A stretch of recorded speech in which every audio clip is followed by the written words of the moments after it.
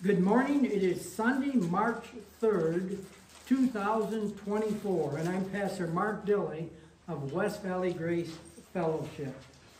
I pray that the message this morning will be used to strengthen you in your faith and encourage you in your walk with our Savior and Lord, the Lord Jesus Christ. I'd like to read first a passage from Scripture, 1 Corinthians 10, verses 16 and 17. 1 Corinthians chapter 10, begin with verse 16. Is not the cup of thanksgiving for which we give thanks a participation in the blood of Christ? And is not the bread that we break a participation in the body of Christ? Because there is one loaf, we who are many are one body, for we all partake of the one loaf. Let's pray. Our gracious and heavenly Father, we bow before you this morning with grateful hearts. Hearts that are filled with such gratitude for the marvelous gospel of your grace and what it declares for us. That your Son, the Lord Jesus Christ, would die for us. That's how you demonstrated your great love for us in giving your Son as the sacrifice for our sins.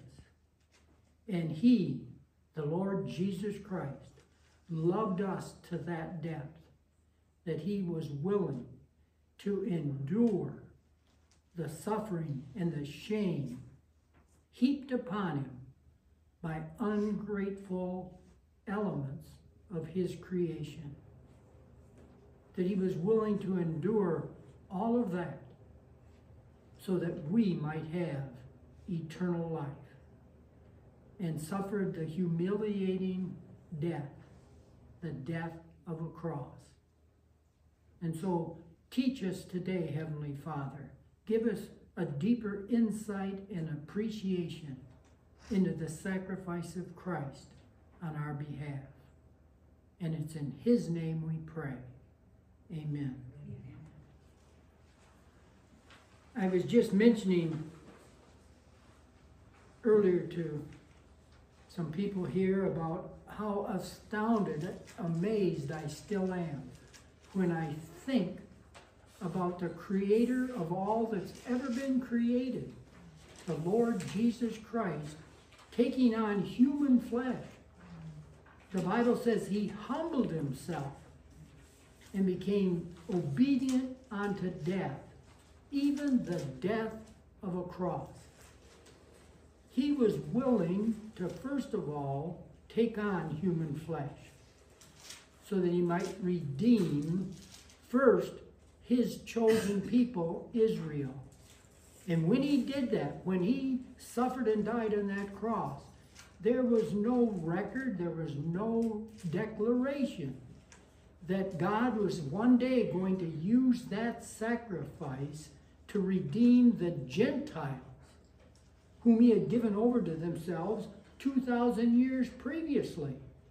And for 2,000 years, he never dealt with the Gentiles, with only a couple of minor exceptions, like he sent Jonah to Nineveh. But there's no evidence in the scriptures that Nineveh was redeemed. He sent messengers there, he sent Jonah there to tell them, you guys either shape up or I'm going to destroy you. Well, they shaped up. They believed that message and they shaped up. But whether they were redeemed spiritually, I have no awareness of that at all. But there were different times when he also used Gentiles, Gentile kings and Gentile nations to punish Israel and various things like that. But for the most part, for 2,000 years, he dealt with his chosen people, Israel, and Christ came here and suffered so that the glories of Israel could follow. this marvelous new covenant that God had declared and promised and was preparing Israel for. That's what he came to do. And now, today, we, as members of the church, the body of Christ, it's my opinion and observation that the practice of communion has become so commonplace and so familiar with people that they really have never examined or thought about it. They went to churches where they had communion every Sunday. They had communion on other special days and everything like that. And so it became very commonplace. And it is nothing common. There is a communion, but it's not common. It's a communion between those who have faith in Jesus Christ and their Savior. And when we take communion, the Apostle Paul tells us, when we participate in that, we do show the Lord's death until he comes. Until he comes for us, to take us to be with him forever. As we participate in that event today, we're demonstrating that we understand the sufferings of Christ on our behalf. And so it is a solemn and a sacred activity. It is not an ordinance. It's not the law. You'll hear a lot of people say, God had the law with Israel, but now there are only 2 ordinances that remain. We have commands, but not ordinances. Ordinances deal with the law. And so there are no ordinances for the church today. But there are commands given in Paul's letters. And so one of the things Paul talks about, and we'll read it later, is what he received from the Lord Jesus Christ concerning this, and I encourage you to read the whole passage sometime, is all about the body and blood of Christ. It's also talking a little bit about the spiritual body of Christ, of which we are members. But I'd like to address today what the bread and the cup, or the wine, or for us, the juice, represents. And so the bread of communion represents the physical body of Christ. When one of the elect comes to saving faith, trusting that the Lord Jesus Christ died for his or her sins, that person is baptized into the spiritual body of Christ and becomes intimately identified with all that Christ accomplished on the cross. We, as members of the church, the body of Christ, have really no investment in the earthly life of Christ. If you search Paul's epistles, you won't find but a few references to the life of Christ, and most of those talk about his suffering and his death on the cross. He goes so far as to say, I know no man after the flesh, although I did know Christ that way once. I know him that way no longer. He knows the resurrected, ascended Lord Jesus Christ. And that Christ, who is the same Christ, the office of that Christ today is not Messiah, is not King, even though he is all of that. His office today is the head of the church, which is his body. And so we today make up the spiritual body of Christ. And so let's look at some passages here talking about the literal physical body of Christ. In Romans 7:4. So my brothers, you also died to the law through the body of Christ. That's not referring to the mystical body. It's referring to the fact that the very person, the physical person of Christ, and his body was sacrificed on that cross. And so you died to the law through the body of Christ, that you might belong to another, to him who was raised from the dead, in order that we might bear fruit to God. And so in many of Paul's passages, he talks about the death, the burial, and the resurrection of Christ, and how it is to impact the members of the body of Christ. And so people that don't see right division, according to the revelation given to Paul, misapply a lot of things to us today that don't belong there. And this may be a little distracting, but one of them is water baptism. That's the other ordinance that they bring in to the church today. There is no need whatsoever for a Gentile to ever be water baptized today. The Apostle Paul's message tells us there's one baptism, one faith, one hope. And he goes on to say that therefore we have all been baptized. And so I've been baptized even when I didn't know it. If you are a believer in Jesus Christ today, I would guess that none of you knew you got baptized the instant you believed. But you did. The Spirit of God baptized you into the body of Christ instantly. And you took on a whole new life existence. As far as God is concerned, you died to this whole world. It's important that you understand that. Because as long as you're going to love the things of this world, you're going to miss a lot of the riches of God's grace in your life. I've just become really sensitized lately to the fact that maybe not all of you, but I am really shackled at times by time. I don't have time to do this. I don't have time to do that. I don't have time to go visit somebody because I got to do something that I'm more interested in. That's what it really basically amounts to most of the time, is that I've got my preferences. And I can't have my time being spent on other areas. Melinda and I and our family rented from a man. He's a good man as far as the world's concerned and everything, but he once told me he doesn't waste his time. He was a very successful orthodontist, and he said, I spend all my time doing what will help me and my family.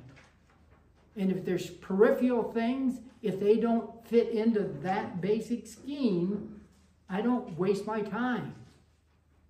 Well, I think he actually missed maybe a lot of opportunities to use his time in different fashions that would have been enjoyable. He was a good father to his children. He provided for them very well and everything. But I've come to realize that each one of us is very protective of our time. If you just examine your own life, one of the things that we did an exercise in Bible college once where they said, I'd like you to write down 5 things that are priorities in your life. Well, I can't remember exactly what I wrote down that day, but I'm sure, what was number 1, do you think? God. That's pretty simple, right? That would be expected of everybody. Then 2nd, family. Then maybe 3rd, I would pick out maybe my vocation or something I really enjoyed. For me, prior to being saved, it was sports. Sports was my God. I spent umpteen hours every day in sports. Do you ever see anybody doing much of that today, like on Sunday afternoon from 10 o'clock in the morning till 8 o'clock at night?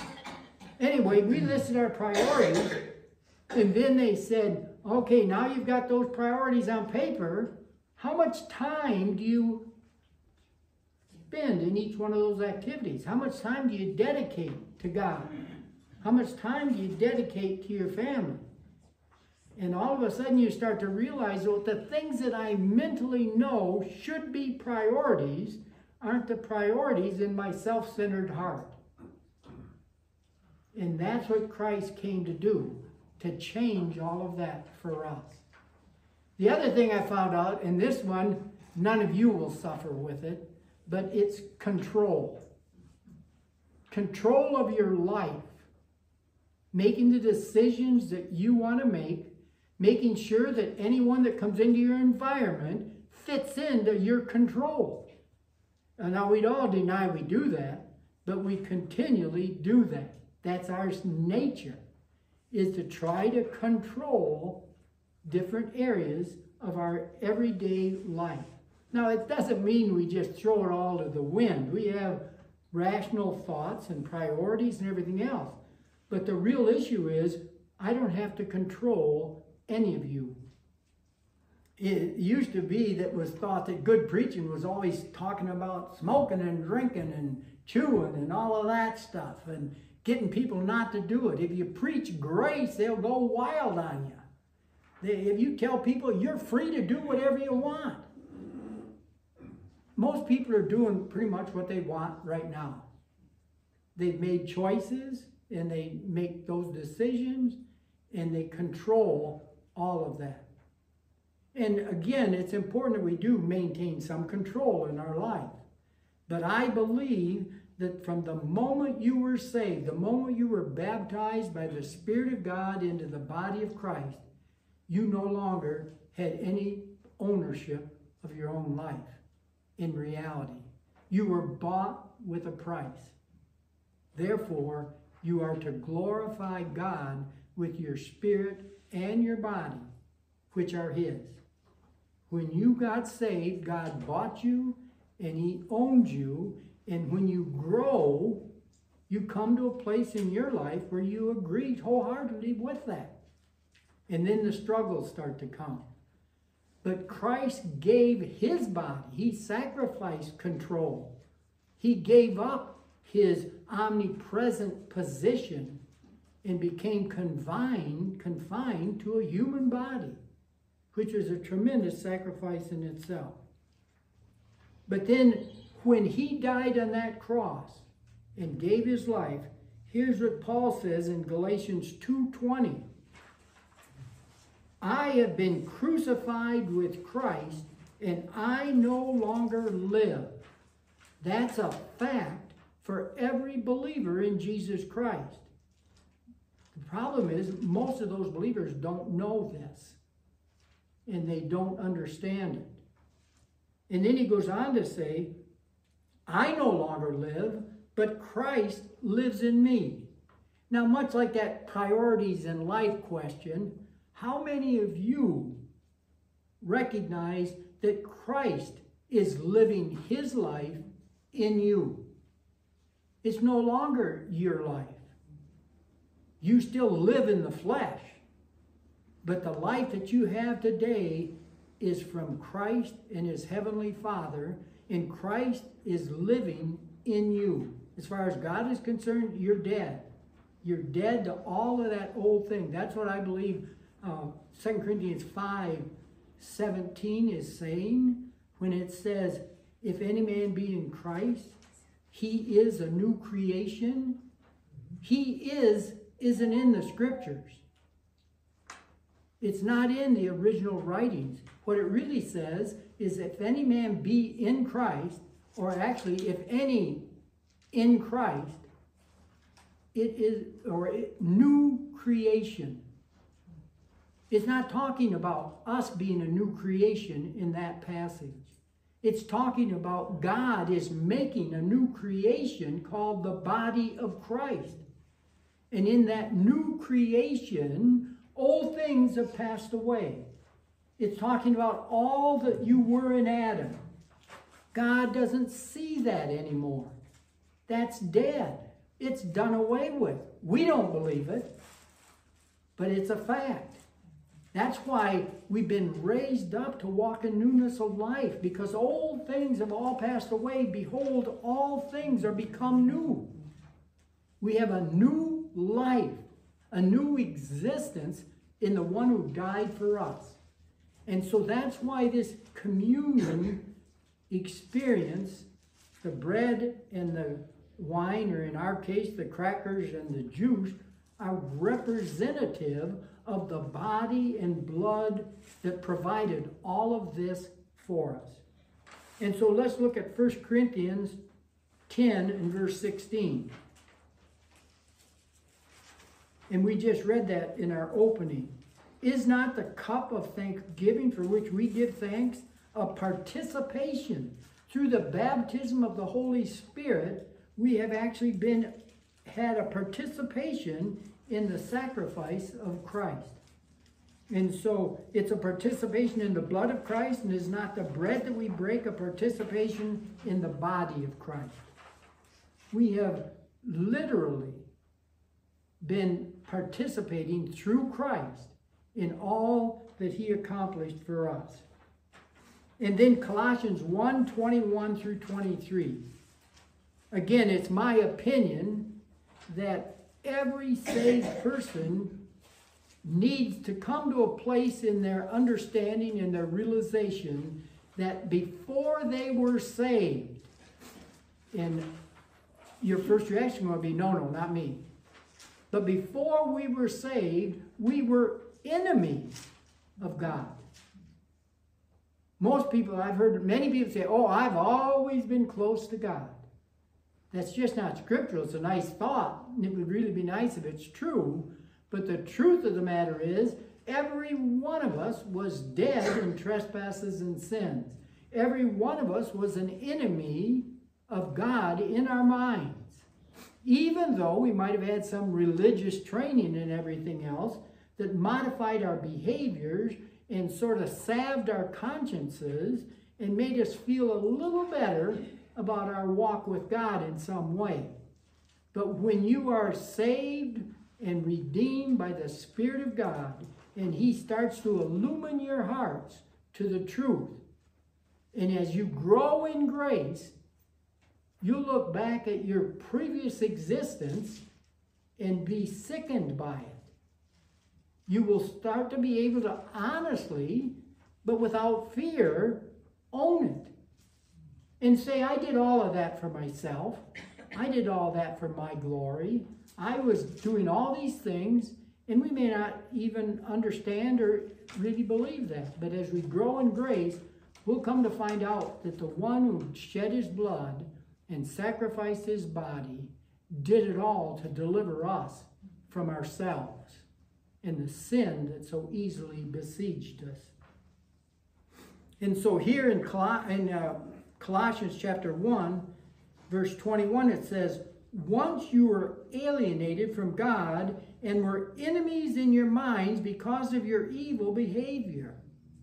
That's the same thing that Ephesians 2:1 and 3 says when it says that we were dead. Remember in times past, or however it says it, you were dead in trespasses and sins. You walked according to the course of this world. You were a child of disobedience. It just goes through all of those things. But now, here in this passage, it says, but now he has reconciled you. And that's sort of like a bookkeeping term. He's changed the print, so to speak. You remember in the old days, before computers and all this good technology, you got your bank statement, and then you went back to your little checkbook and you checked them all out, and uh-oh, the bank got 2 of my dollars. They got some money here they shouldn't have, and then you have to go back and look at it more closely, and then you can reconcile so that your own statement lines up with the bank statement. And I'm sure they periodically make a mistake, but I found in my life, most of the time, I was the one that had to do the reconciling. I'm the one that had to change my figures. And that's true with this doctrine called reconciliation. God never has to reconcile himself. He doesn't make mistakes. So we were the ones that were reconciled to God. God doesn't get reconciled. And so it says here, but now he has reconciled you by Christ's physical body through death. Why? To present you holy in his sight, without blemish and free from accusation. And then there is a little bit of a stipulation, but it's not at all relating to your salvation. It's about this being free and without blemish from accusation in your life. And that is, if you continue in your faith, established and firm, not moved from the hope held out for you or held out in the gospel. This is the gospel that you heard and that has been proclaimed to every creature under heaven, of which I, Paul, have become a servant. And there's so much in this marvelous gospel of grace that God has made known to us that it's hard to limit myself to the topic. Like today, the body and blood of Christ. There's so much that I don't know if you know. And so when you hear the word Paul, there should be just like a definition. If I say something sweet, everybody has an image. If I'm talking about food, everybody pretty much can almost taste sweet. They can identify it in their thinking automatically. When I hear the word Paul in relationship to the Apostle Paul, there's just a whole bunch of definitions that come right away. Paul is the apostle to the Gentiles. Paul is the one that was chosen by Christ to reveal a body of truth called the mystery. I mean, there's just, the more you build up your definitions of these terms, the richer and deeper your faith will be day by day. And that's why I can't emphasize enough to study. I'm going to give you some homework at the end of this chapter. I'm not the grade or anything else. I just encourage you and give you some direction where you might go and read some things that should help you in your faith. But let's quickly go on here.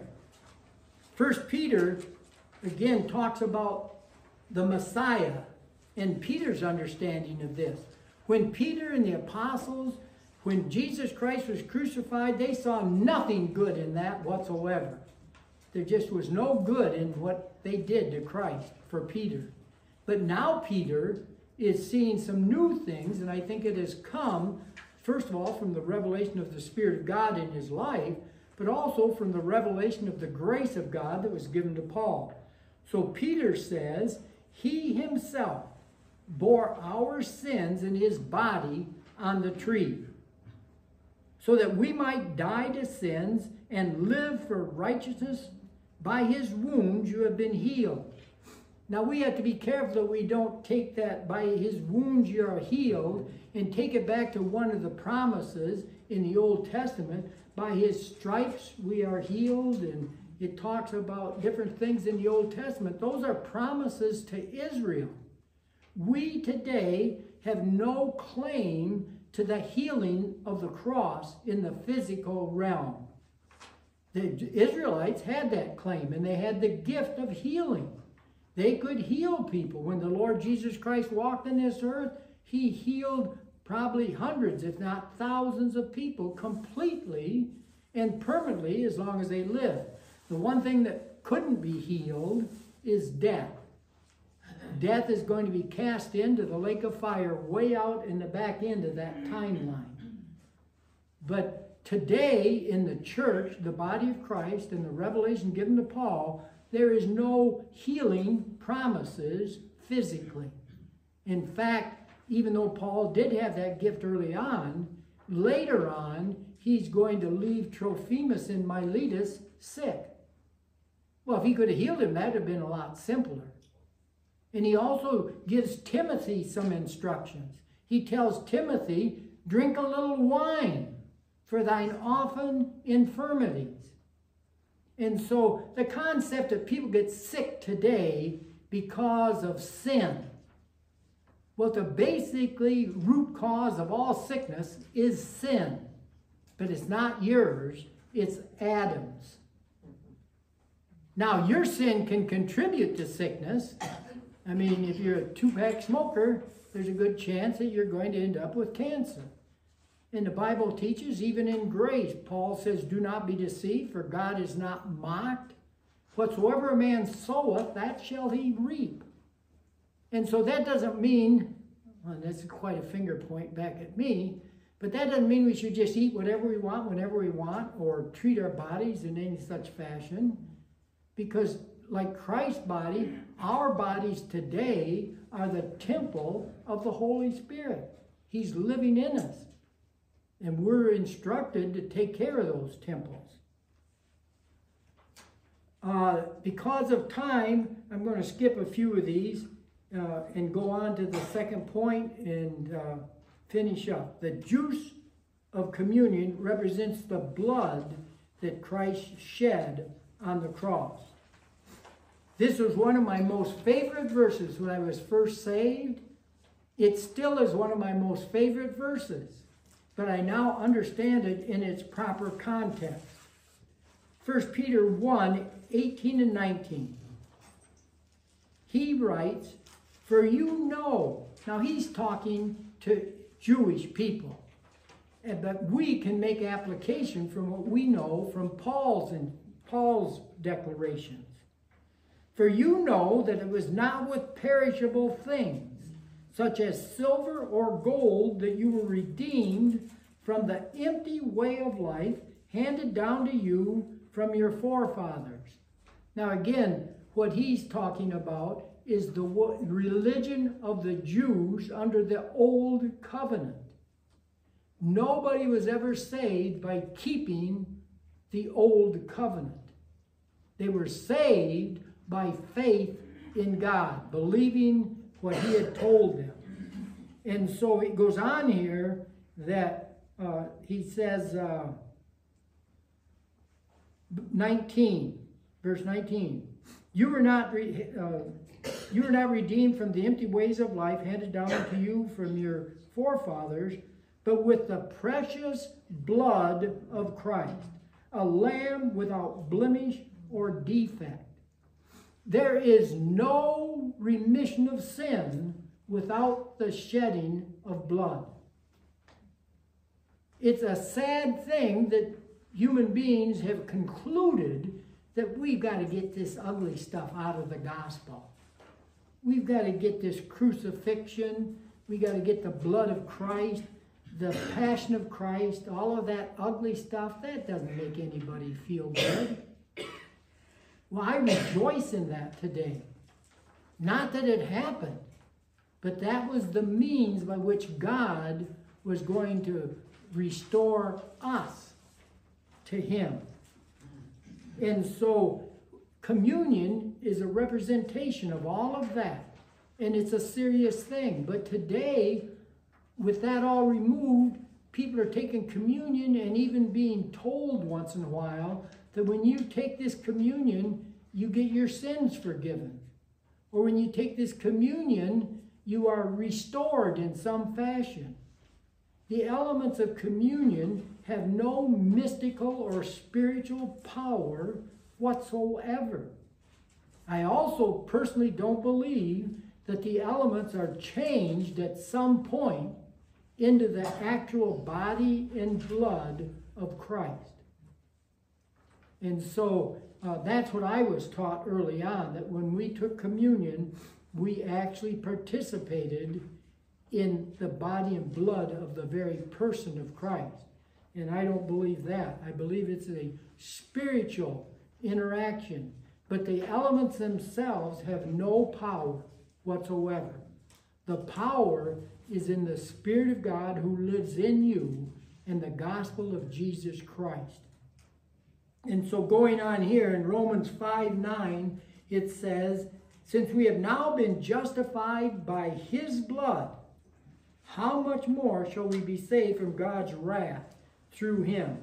For if, when we were God's enemies, we were reconciled to him through the death of his Son, how much more, having been reconciled, shall we be saved through life?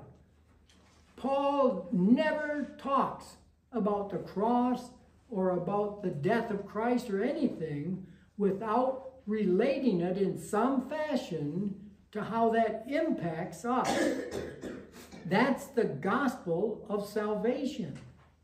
And what a shame it is when different organizations have communion on such a regular basis that it's almost like just a common thing. There's no real sensitivity to what's going on when we do this. And so in the Lord Jesus Christ, he has made it possible now that our citizenship is in heaven for us. And one day, we're going to have a body just like his glorious body.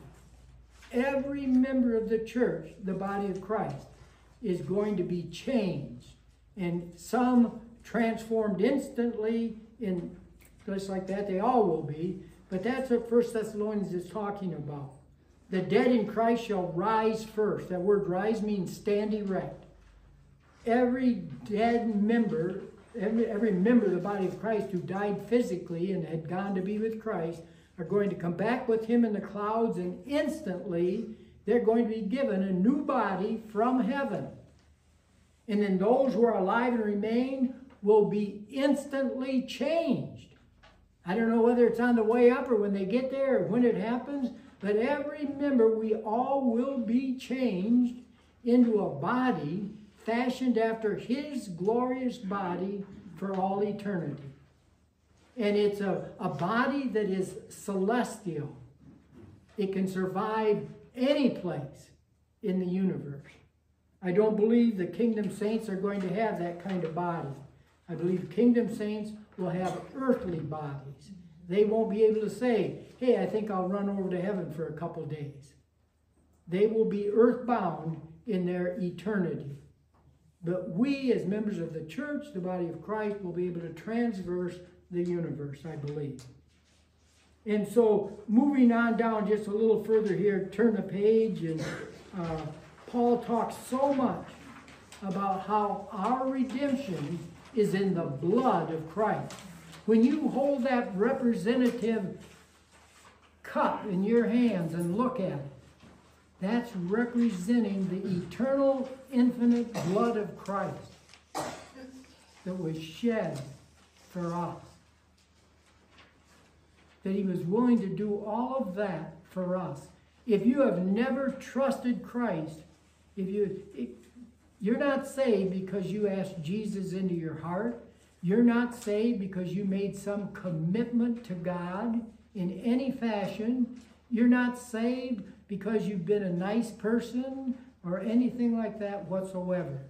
You are saved because the Spirit of God illumined your heart to the truth of the gospel and you believed it. And that belief means more than just knowing it and accepting it to be true. It means you have trusted it, that you put all of your weight on Jesus Christ. Jesus Christ is everything, and everything else doesn't really matter. And so you have no claim to your salvation other than the fact that the merits of Christ could provide it. And you believe that and trust in it, you're saved. And so the elements of communion have no mystical or spiritual power. They do not do anything to the communicant.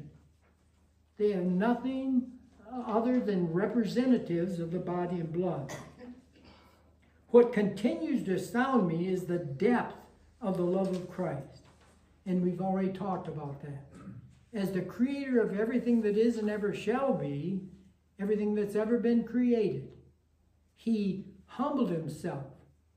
He limited himself and took on human flesh to die for us. He did all of that, and I was blind to the gospel of his grace, living in trespasses and sins, and he still died for me. And God the Father then made me alive with Christ and raised me up to walk in newness of life. And so 2 Corinthians 13:5 tells us, examine yourselves to see whether you are in the faith. Test yourselves. I've had different people talk to me once in a while about some of the things I say, and they say, well, you're going to damage people's faith. You're going to make them start to doubt. I have no power like that, really.